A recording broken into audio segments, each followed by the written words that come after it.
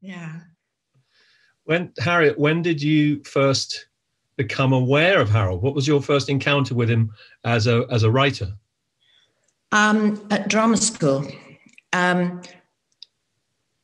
Given that drama schools tend to have a sort of one of everything on the shelf, when you arrive at drama school, I was probably chosen, perhaps, to be the Pinter actress. I didn't quite take on what that meant, except that I had been told that I was very subtle, not always as a compliment, that I could convey what was going on in my head very quite interestingly and clearly, but that I really needed to work on my projection and my voice and all those sorts of things. So I think they gave me Pinter because they thought I could do that internal, having a secret, having a mystery. And we did do a wonderful exercise when we were rehearsing. It was The Lover we were doing. And then I had to do another extract from, I think it might have been Old Times, just an extract at our sort of final performance as we left, to present to agents. So again, I think they thought that was my strong suit. So that's how I became aware of Harold, really. A woman with a mysterious past. Well, we had a wonderful exercise while we were doing The Lover, because I do remember being very absorbed inside that play. I remember, unlike any other thing I did at the time, having an inner life about that play. And because I was not at all sophisticated, least of all with sexual games, and I didn't really know what the hell it was about, but I did have a sense of some kind of labyrinth inside me that was where I had to work. Mm. And then a sort of lightness of touch on the top that obviously that must have, I don't remember, but I remember the rehearsals, but I do remember the person who was directing me doing sort of concurrently, the whole class had to do an exercise one afternoon where we had to give a lecture. It was an improv class, and we had to give a lecture. But we each had something going on that was private, that was nothing to do with the lecture. So, and he'd give us, he said to me, you've got a migraine. But I also had to give this lecture in, about the Vikings or something. So, and it was a very interesting exercise. I don't remember if it happened exactly the same time as I was doing the Pinter, but I realized that I could put those two things together and realized that the characters in Pinter could be having a migraine, but talking about the weather. Was there anything in your earlier development as a person that, do you feel any sense of an affinity with the way Harold writes certain women? Is it natural for you to step into their shoes? No, I mean, if we're being very, very honest, I've always had a sort of disjoint between me and the sort of rather elegant, mysterious women that I've portrayed. I've only played Anna in Old Times outside of drama school, and then I've done a Pinter script for Turtle Diary, a film called Turtle Diary, which was a Russell Hoban novel, which Harold did the screenplay for and played a small part in. We were both in the same scene. And I felt,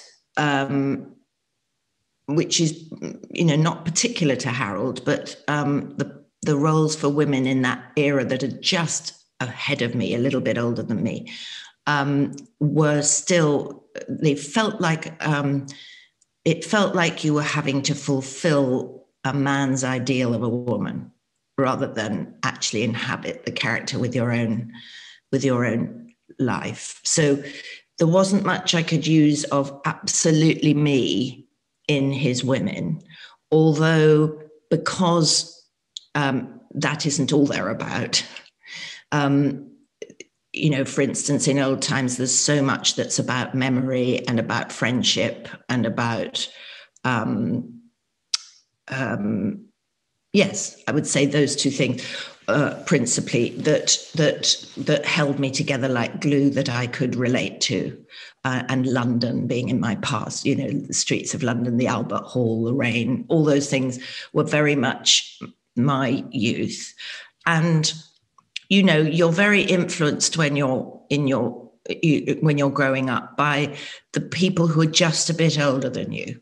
So, you know, I was influenced by the sort of swinging 60s and the beautiful women in, you know, Jean Shrimpton or whatever. So I was sort of thinking of those sorts of women being the objects of the characters in Pinter's plays' eyes, and also of his eyes. I was thinking of leggy, beautiful, sort of iconic women and how I couldn't match up to that.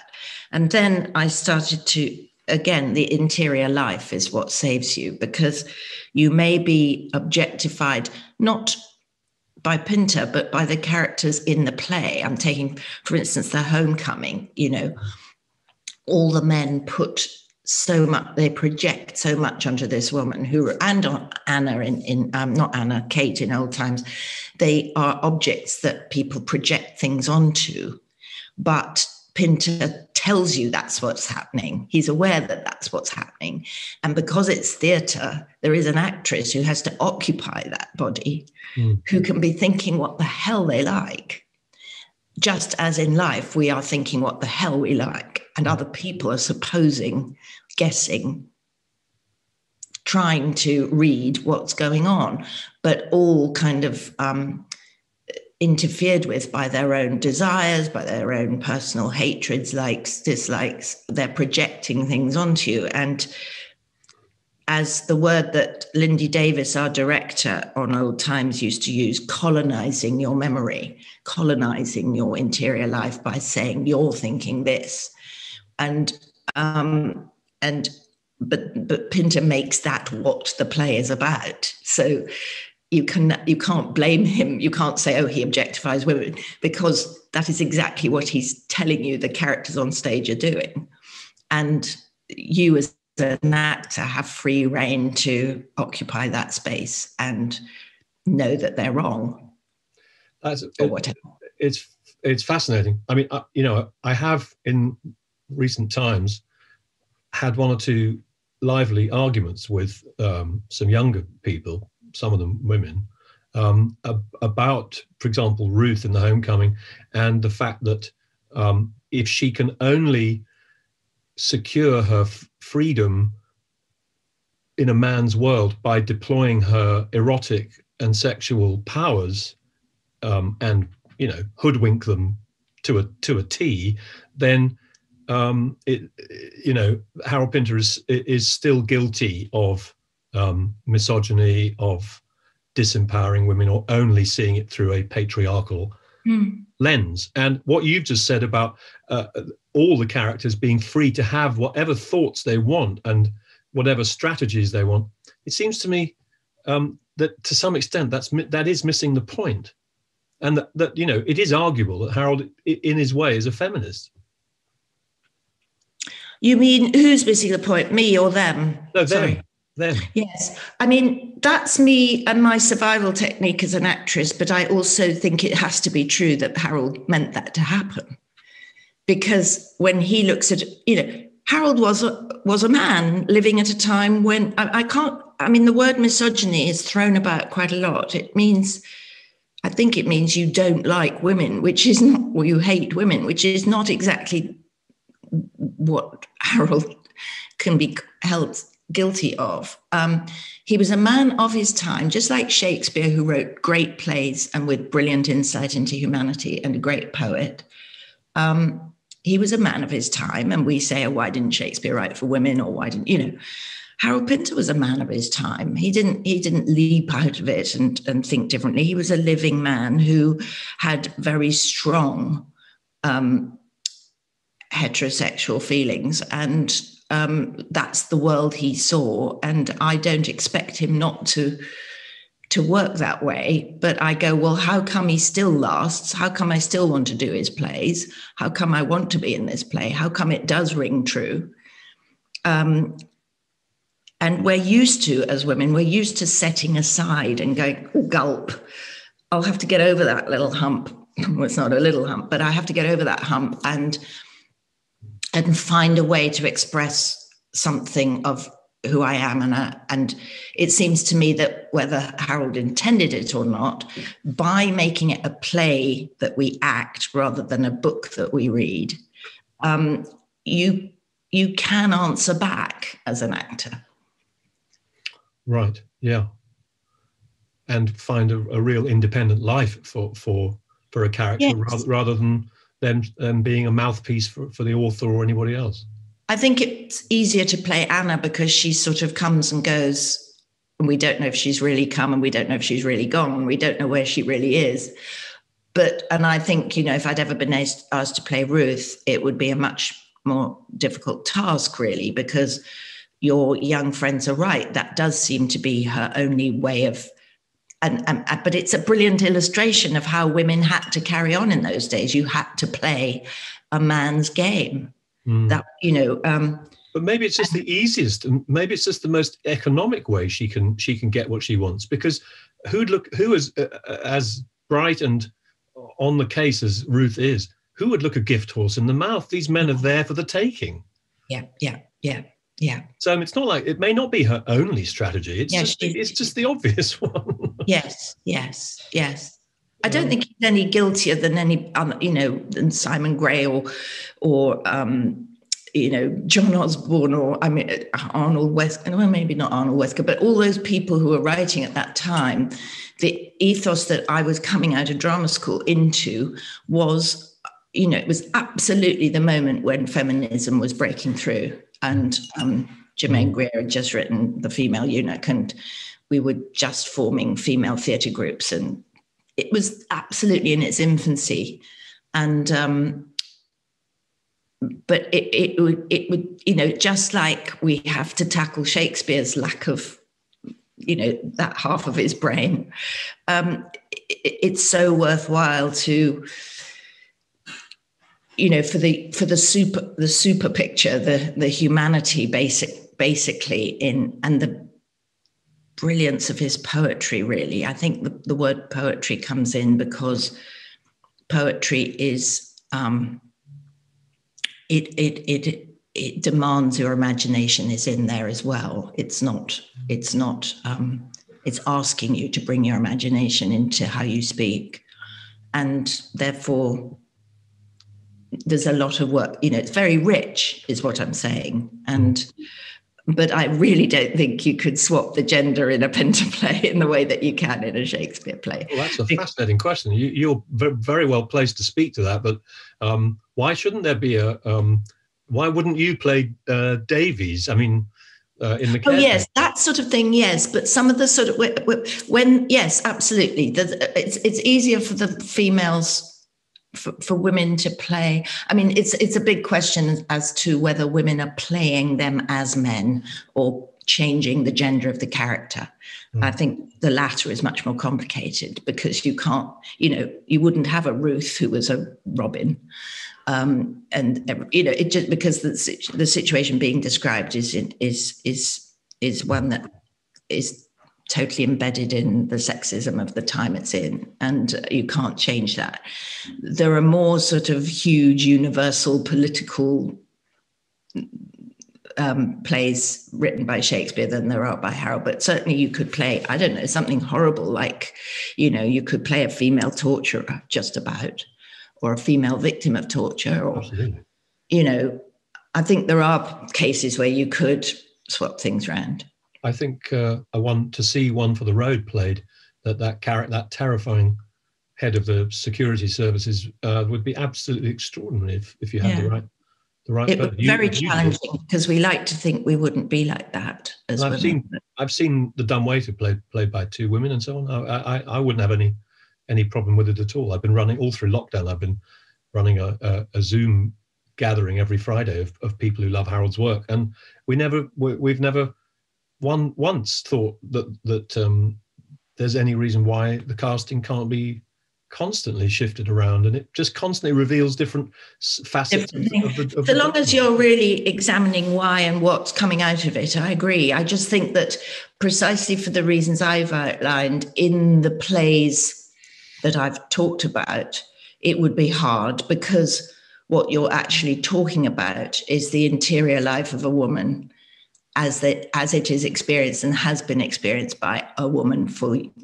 all their life, being brought to bear in a situation where, yes, a man could be placed in that position and could feel what it's like to be a woman, which is what we do as actors, but they couldn't bring the reality of their womanhood to it, which is another sort of very essential thing in those particular plays, I think. But I'm happy to be proved wrong. Do you remember seeing The Homecoming? Do you remember seeing Ruth for the first time? I think I saw Lindsay Duncan for the first time, because although it was a much talked about play, I'd never seen the original, I'd never seen the early days. The one I knew best was The Caretaker, probably because, I don't know, I just seen it more. I don't know, it's fairly random what you've seen. The extraordinary thing about, as we've been doing on these Friday sessions, looking at some of the plays, is although a play like The Lover, which is where we came in, obviously has elements that are dated and that are very period connected. Nevertheless, the energy between the masculine and feminine in the play, between within the marriage, are completely universal and eternal and archetypal. Very, very, yeah.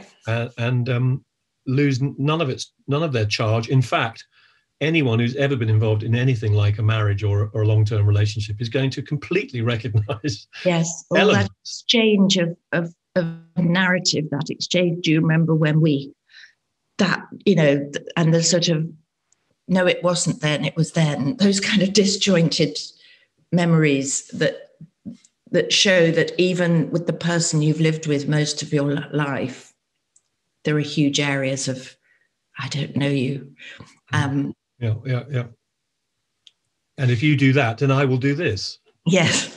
And if I do this, what will you do? And we're fitting ourselves round one another, because to be somewhere else is not conceivable. We are. Yeah, I think that's so interesting. I mean, I do feel, spending more and more time thinking about Harold's work, I do feel that I use the word lightly, but the word that I do feel that the archetype of marriage, of a combination, a complementarity between the sexes and between energies within one person, because if we read and believe anything that Jung said, he proposes that there is a feminine component within a man and a masculine within a woman, and all that, and that somehow that, as an archetypal kind of energetic chunk, is of enormous instinctive interest to Harold. He it's very interesting you say that, because I can't imagine him not connected with a woman.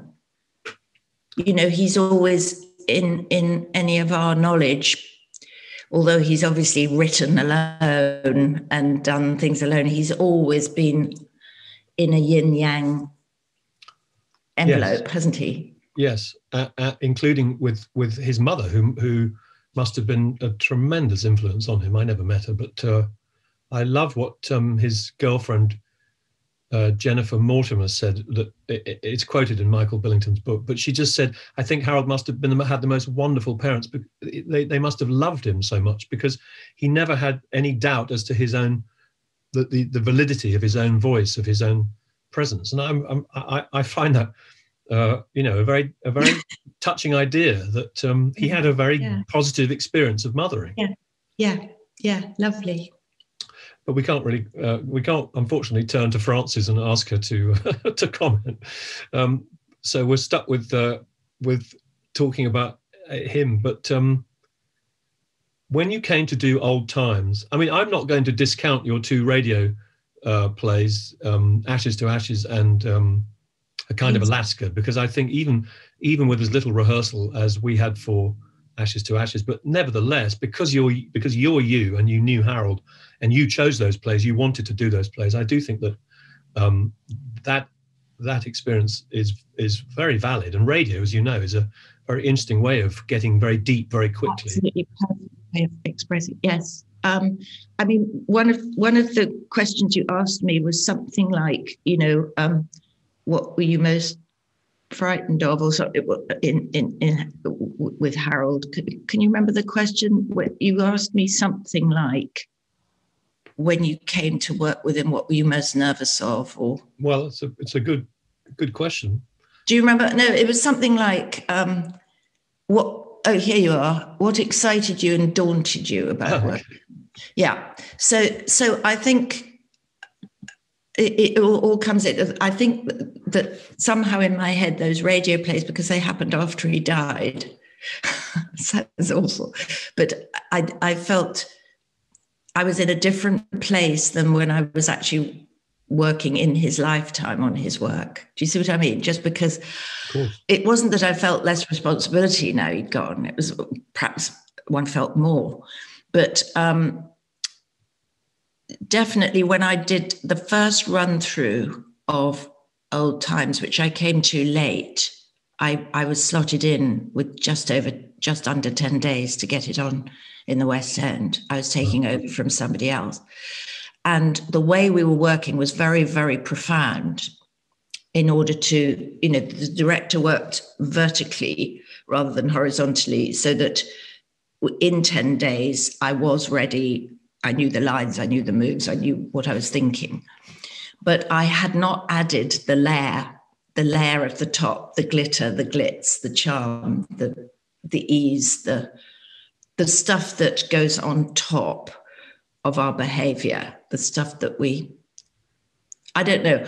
Harold came and he was, and I was obviously quite nervous of him coming. I knew him by then, we'd met several times and, knew one another, but I'd not worked on his work in front of him before. And I was nervous. And indeed, he gave notes at the end and said, I don't see the fulfillment of this character. I don't know why she's so not lugubrious, but introspective or something, that was to do with my process, that I was still, it wasn't like, are you going to do it like that? I mean, I hadn't got there yet. I was like doing it without makeup, if you know what I mean. And Anna has makeup. And, but I wouldn't have really realized that, because all I knew that I was tracing this very complicated truth inside my head and reacting with the other actors and creating this network, in here. And he was only seeing that and saying, but she's a character. She's an attractive, vibrant, sort of exciting woman, and there I came against, oh my God, I'm not an attractive, vibrant, sexual, exciting, Pinteresque woman. I'm not that ideal Pinter woman. And then, but it was galvanic, because I thought, God, I've got to do that. I see that's how the play's going to work, And in the last 48 hours, I got there. It wasn't like a terrible sort of radical note that said you've got it all wrong. It wasn't that I had to restructure the inside of my head. It was just that I had to put this extra layer on to sell it. And that was relatively easy, actually, because once in other words, the comedy, the lightness of touch, the pizzazz, and that with the same sometimes dark thoughts was exactly what threw me back to the original experience at drama school, where you had to get it all, where you had the migraine. I was just showing in the migraine and not doing the Viking lecture. But it was galvanic, because I don't think the director said, I was going to get to that stage. I wish he hadn't sort of come in at that point and said that. But actually, because it was Harold Pinter and because it was quite a frightening note, I went, and then I realized that's exactly what I have to do. That's exactly right. And I can do it, and it's going to be fine. Well, that was one of his great things as a director, was he knew acting very well, and he knew the power. I would propose that he knew the power of permission, of really giving an actor permission to Yes. Go further, do more, take a bigger risk. That's a great way of putting it, permission. Yeah, because that's what he is the writer, after all. That extra goad. But the other thing that, because then I went on to work with him as a director when he directed me in Simon Gray's play, The Late Middle Classes, and we were rehearsing in Watford, and we both lived in northwest London, in West London. So we both took the train from Earl's Court every morning together, and sort of sitting across a table from him for a 40-minute journey. When you say what was daunting, that was daunting, because as we all know, Harold famously didn't do small talk. Mm. And what I find so ironic, is that his characters do small talk, but it's small talk with a twist. It's small talk with a kind of,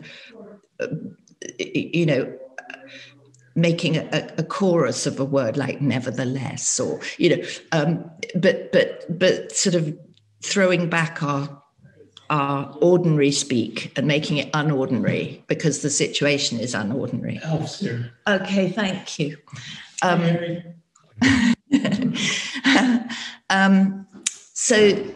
So I find it. He's obviously always heard this sort of superficial small talk that oils the wheels for me. I mean, I couldn't live without small talk. But that is quite repressive, to be told somebody just doesn't do it. Because you go, have I got to go straight into Proust? Which we often did on our journeys. We went straight into Proust, and it was great. I loved those journeys in the end. I've got Simon Gray sitting on my ear here on my wall.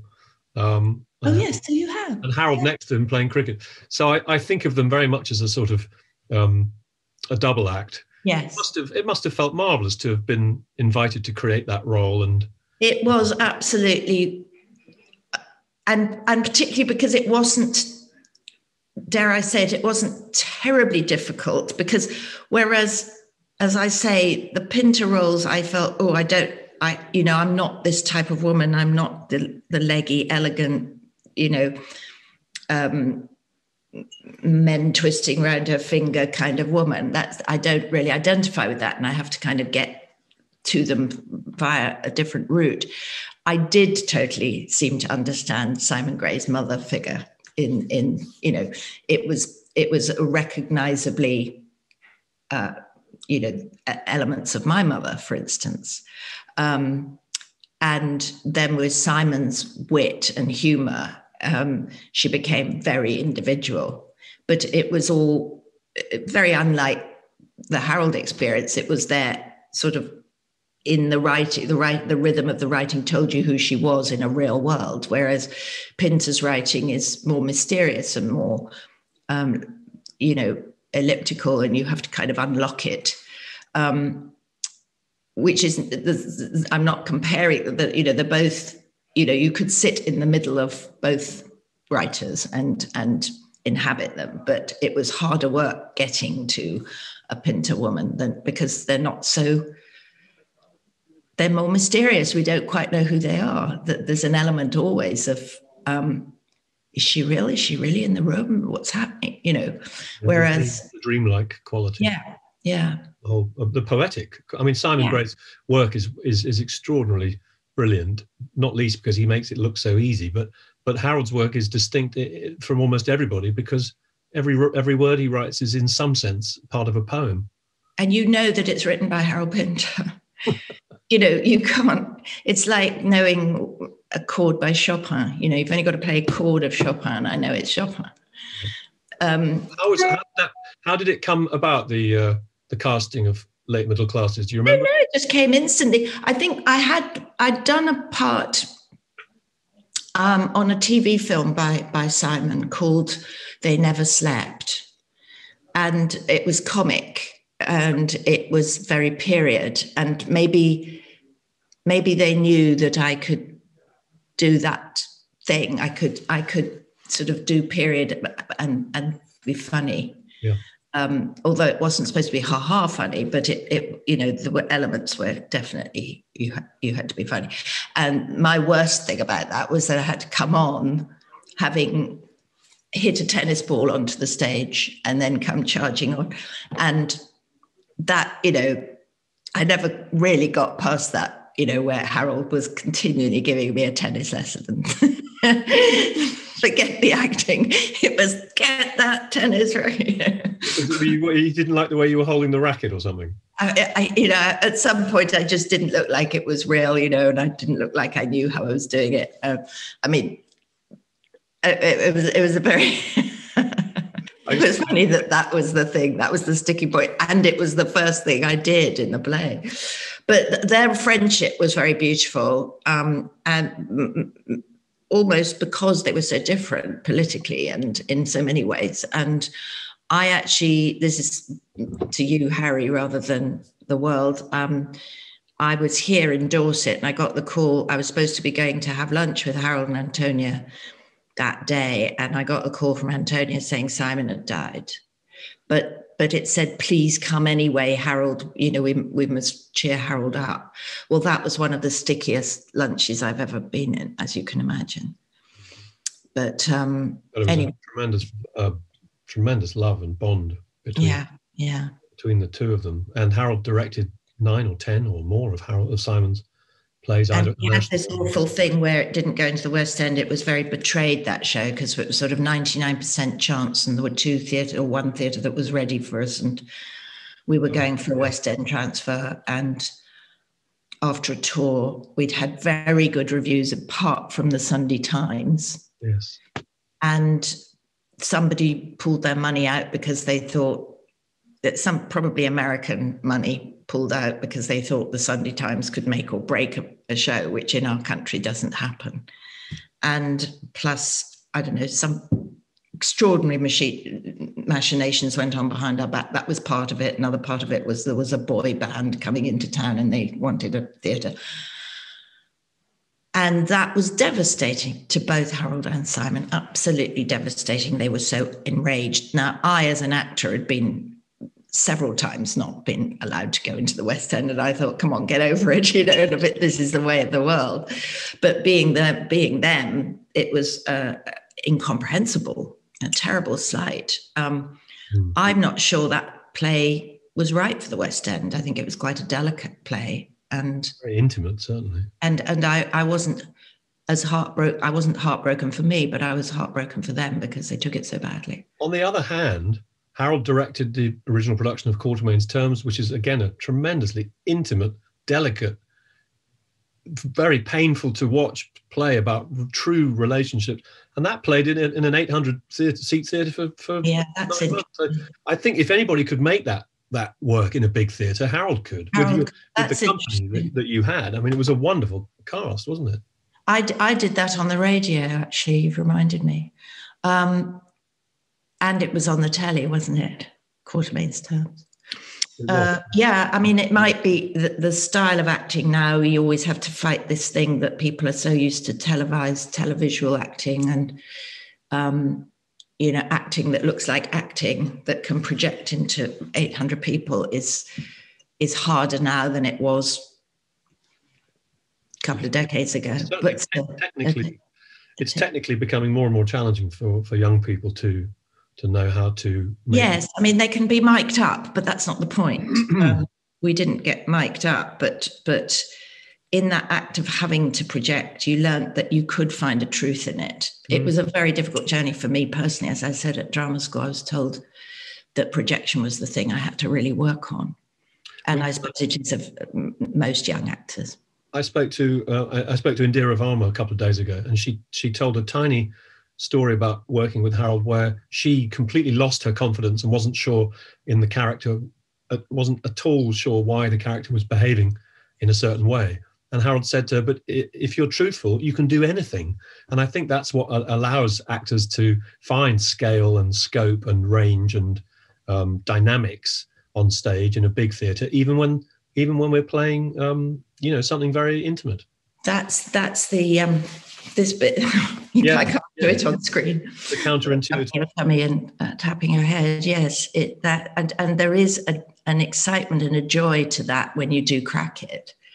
Absolutely. We're all missing at the moment because we can't. That's right. We can't stand up and shout at the moment. Do you think? I probably do have to go pretty soon, but let me know if there's something we haven't covered. I think I've got two things more I'd love to ask. One is, do you feel in your own development as an actor, do you feel there are any debts to Harold technically that you learnt things from? I mean, we've just discussed one maybe about the tummy and the head having these plates spinning at once. But is there anything that you particularly relish about playing Harold? I think that just, and perhaps it's something I do with Shakespeare as well, is the way that no word is not there for a reason. Every single word is like, so in a way, it's like you have to bite every word but make it sound organic and natural. And I think sort of watching him acting his own work and getting furious about people getting worked up about pauses and, dots and punctuation. When we were doing Turtle Diary, there was a script supervisor who kept coming up to him saying, coming up to us saying there's a dot there. And then actually when Pinter came in and did his scene, he breezed through it and didn't do any of the dots. That was a film script, so it wasn't so arch anyway. It was more, but in that film, Ben Kingsley played the lead, and I suppose what you're asking me about what I've learned more from watching other actors doing Pinter well, and I don't know whether I've achieved it, but it is to do with the rhythm of the words, observing the rhythm of the words and biting them all. And, it's like sort of polishing them, that nothing's muddy or gooey. It's all sharp and polished. And I think I took that into other jobs I did afterwards, just this idea of selecting a word, looking at it under the light and, popping it out there, but also with some kind of ease that means that it does sound as though it's coming from a human being. And the perfect exemplar of that, I thought, in Turtle Diary, this film, was Ben Kingsley. He had this sort of exactness that Pinter requires and landed these phrases, but it was done with such a twinkle in the eye and such a sort of intelligence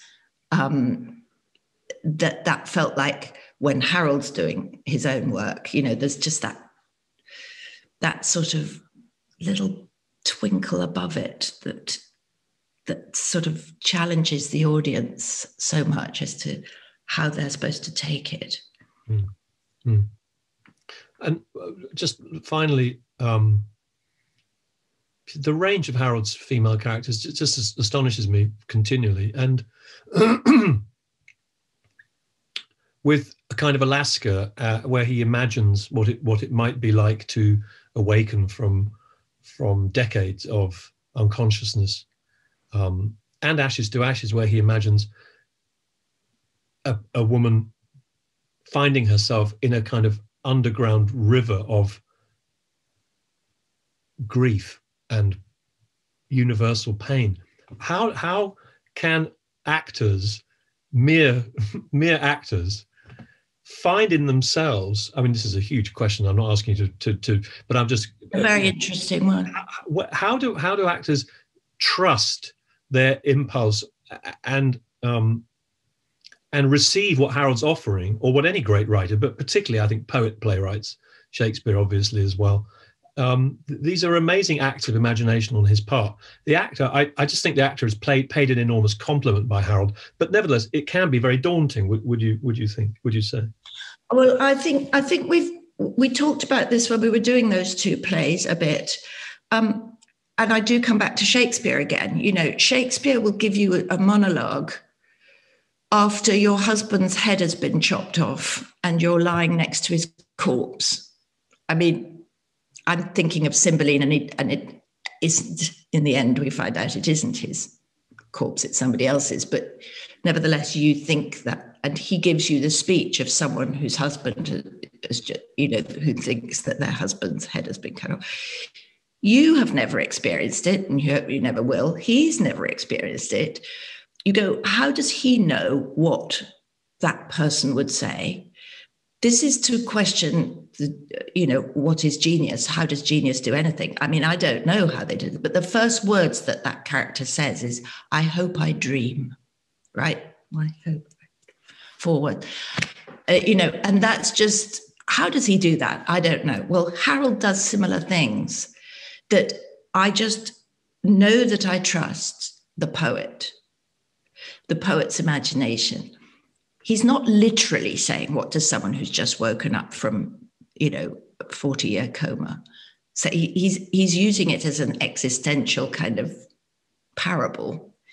And so I can go with the flow of the poetry rather than cross-examine, clinically what somebody would or wouldn't say.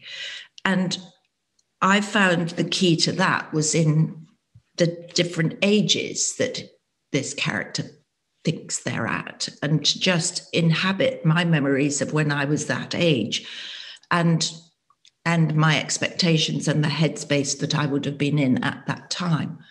And it is a fascination because, it's like speaking, and Ashes to Ashes, it's like speaking your dreams aloud. It's as though you were in a dream and you were talking about the dream while you were having the dream. And I don't know how he gets there. We never will know how he gets there. If he was here, he probably wouldn't be able to tell you how he gets there. But a voice comes into his head and it suddenly builds, and you, the actor, we in a way, you don't need to be as profound as he is, as long as your ability can sell it and put it out there for the audience to receive it. I prefer to be in the steering wheel and think I know why I'm doing something, but still I could just speak those words and something would happen to an audience listening. And that's the first line of Alaska. Something is happening. Of course. But I hear what a lot of what you've just said essentially is an invitation to actors to trust themselves on the inside, and that if they're brave and go within, they will find a connection, and to follow that thread, really. That's the exciting bit. Yeah. That's what makes it all exciting. If you read a play and you go, oh, I know how I say that, go home. Trust. Yeah. Harriet, most grateful to you for being part of this, and send you many, many thanks. And you too. Best wishes. Thank you so much. I hope we can see you outdoors in W12. Thank you. Thank you. Bye for now. Bye.